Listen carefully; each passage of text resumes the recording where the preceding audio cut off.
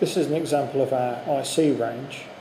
Our IC range was designed for reducing the amount of end play in an inline ball joint. It's also designed for high strength.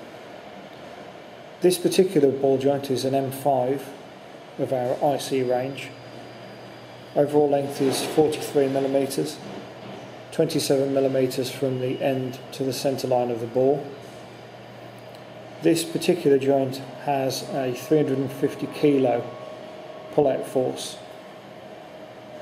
It is very low end float, looking about 0.1 of a millimeter.